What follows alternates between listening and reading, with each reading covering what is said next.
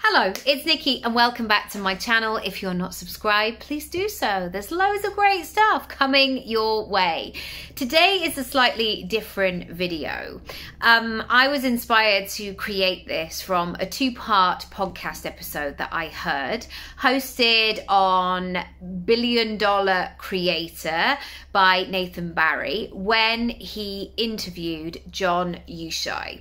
So the first episode of that is a live audience with John. I'm going to call him John, like we're friends, talking about his expertise of working at YouTube and Instagram and then becoming a creator. And that was with a live audience, which is always really great. There's always a great vibrancy in the room, and that will kind of lead me on to something else in a moment. And the second part was then putting together an offer that had been in demand in the room. So essentially, through the conversation of this Q&A, people were asking if John did this kind of service. And it was really fascinating. I got loads from it, and I'm going to share with you 7 things that I really have taken away and thought about. And this is going to be perfect for you if you are going into the last part of the year thinking, right, I want to make some serious, excellent, exciting money. And I also want to do it in a way that feels really good. So if you haven't listened to the episodes, I will link them down below. Do check them out. It will give a little bit more context, but you can go ahead and listen to them. I don't need to give you all of the details, but I will give you my takeaways. The first takeaway was this whole opportunity of a brand new package came from real life conversation. If you see this conversation on the internet, on YouTube, I listened to it on the podcast, but I've gone back and looked at it on YouTube. They are so relaxed. It feels like you're having a cup of coffee with somebody. There's no hard sell. There's no, right, I'm now doing business and this is how we are going to do this. It's about talking around the topic, being passionate about it, finding solutions, talking about things that happen or that are difficult or challenging or how you overcame them. There is so much power in conversation. So if you are not showing up in terms of your content in a way where people see the real you, it's now time to do that. That's why so much of my work comes from so many different places and spaces, and it doesn't necessarily come from when I'm showing up, sharing a video on my social media. It can be through a conversation. People need to feel that they know, like, and trust you, that they feel safe to make a purchase from you, and they want to see your personality. They want to get a real sense of who you are. The second thing was to get in front of an audience that gets you and gets what you're all about. I think so often we're trying to please everybody. We're trying to cast the net too far. And instead, what we need to do is be in conversation with those people who get it, who, for example, are in the online space, are a freelancer, are a portfolio career, are somebody who wants to grow their social media, whatever it might be. And this was so interesting to me because somebody asked if he did this particular kind of thing. And a trait that is not solely dedicated to women, but I have worked with a lot of women around pricing and packaging. One of the main things that people will say is, will people pay for this though? How will I know if I'm too expensive? Is this okay? We're looking for that permission. And I will always say, find out, ask people. Get into conversation with people. That's the way that you learn. Because otherwise, when you just allow it to fester in your head, you go round and round and round and you don't have a solution because you're just operating within yourself. And so breaking out that bubble and being in conversation, really listening to what people want, what they're struggling with, what's going on, is so, so important. Wherever you can, get into conversation. Number 3, in part 2 of this series, they map out the particular options or potential options for this offering or service. So it happened in the Q&A. I think he got 9 inquiries after this. So then they essentially had a whiteboard and they were hashing it out like, okay, well, what will this look like? What could this be? And they were using very casual, open language here. Like, what could it be? What if, or how about? And that is such a great mode to be in when you're designing. If you get fixated on, well, it's got to be this, or I'm not even going to put it down until it's perfect, get it down anyway. Get all of the ideas out onto a piece of paper or whiteboard or however you like to document it, and then see what you've got, and then look at the common threads. I think so often it's that case of trying to write the perfect paragraph. I always say that when I'm helping clients with about pages. Get all of it out. Share your life story, your medical history, however you like to do it, and work with that and then trim it down. Rather than saying, okay, I've got 35 words and I've got to nail my life and business and who I am. That is so much harder. Instead, go the opposite way. And again, when you are mapping out a new product, a new service, and we do this in Create Your Income Pie, if you want to come and join us, it is a great way of operating because it allows you to bring in imperfect ideas, bring in little seedlings of possibility. When you've got those, you've got something to work with. Number 4,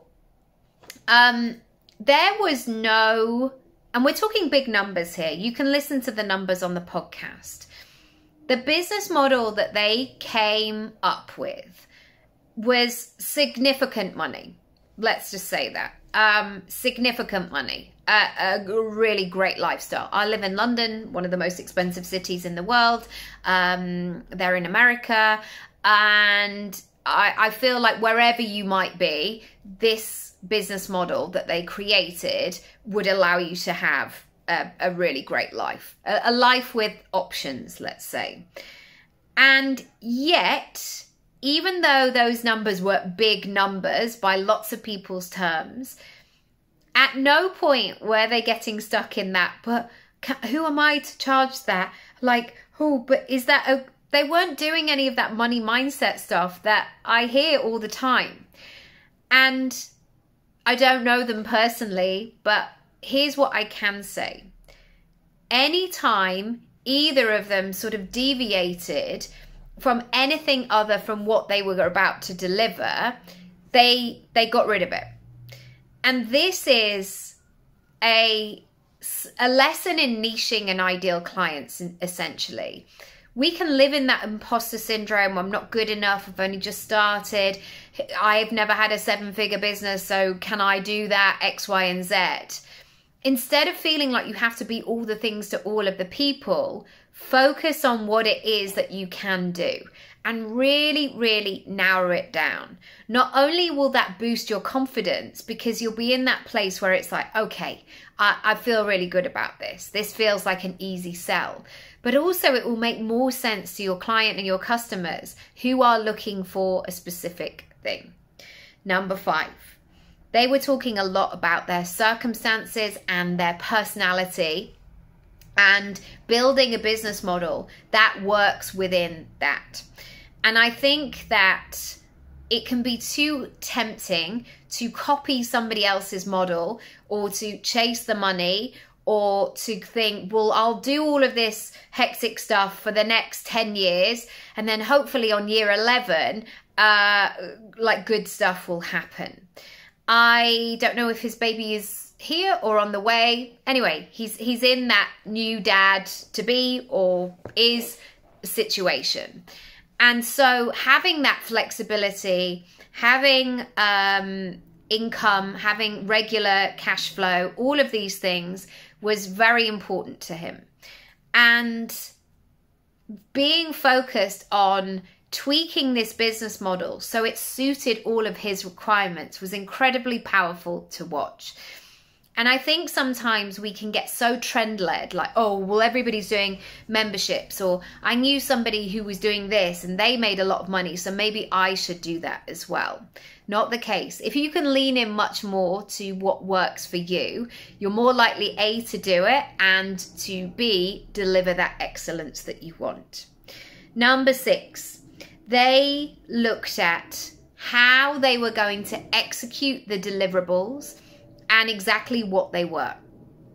Again, it can be too easy to promise everything, to do all of the things, and make it overcomplicated. And I think we went through a stage of exceeding expectations when people would give bonuses, and you're going to get this, and you can come on a retreat, and we've got 50 hours of videos, and we've got all of these things. The busier I get and the more advanced I become in my business journey, if somebody can show me how to do something in an hour rather than 50 hours, that is much more appealing to me. Because how often have you gone through a course or a book or something and you think, when am I going to get to the good stuff? And that's really helped me become a course creator in my own right, of making sure that after every single module, however small, you are a lot further on. There's no kind of filler like, let's get to know each other for the first 4 modules and then we'll get to the good stuff. People don't need to. Like, they want the result, and quickly. So can you provide it? 7, the last one. They live play with the numbers. It could be this: if you did it at this price and sell it at this is what you would make per month. This is what the year-long commitment would look like. This is what the monthly commitment would look like. If we wanted to have a fast-track version, this is how we could increase the bottom line. Really, really fascinating. Again, this totally fits in terms of the way that I do things, especially with clients as well. I know there are these marketing terms of saying, well, if it's this kind of product, it needs to be this kind of price, or add a 7 or a 9 onto it, because that's how people are going to convert. Yes, maybe that is a key part of it, but it's not all of it. And playing around and really getting to a stage where those prices land with you, that you can embody them, that they feel really great, is part of the selling process. And I say this because most people concentrate on the other things. How can I make it the most cheap? What do I need to do? What do people recommend? And if you are the person who is selling it and saying, this is what it costs, this is what it involves, this is how you pay me, you've got to get into the emotions and the embodiment side. Otherwise it's only half a job. And you will see where your money blocks are. You will feel where there's uncertainty, and also so will your clients. I hope that's been useful. If you want to find out more about how to price and package your services, come over to Create Your Income Pie.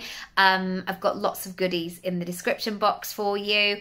Or equally, if you just want to talk something through, have a look at my strategy sessions, my Work With Me page. Lots of good stuff in there. Thanks for listening. Nathan, John, if you watched this, thank you so much. I was really inspired by these episodes, and I hope it's been useful for you too. Lots of love, and I'll see you next time. Bye.